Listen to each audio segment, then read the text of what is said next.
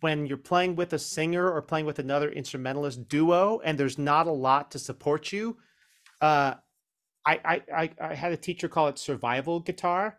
It's definitely okay to play something simple during a solo section. You don't need to feel like you need to hit every chord change. You can say like, all right, for this solo section, I'm going to just hang out on a single chord and have that be my solo, and then go back to the form of the song when it's time to go back. Of course, you should strive to be able to play over the whole song, but it's okay in those situations to be like, all right, I'm going to just play like like a chord solo. Like on a song like this, it could be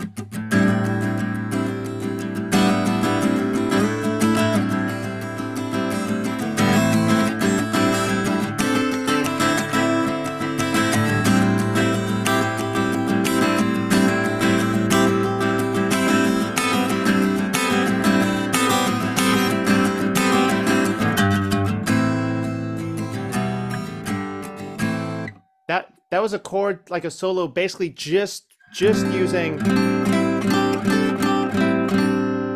those this chord voicing with these four notes added. And it still sounded like something. It still sounded like it was pushing the tune forward.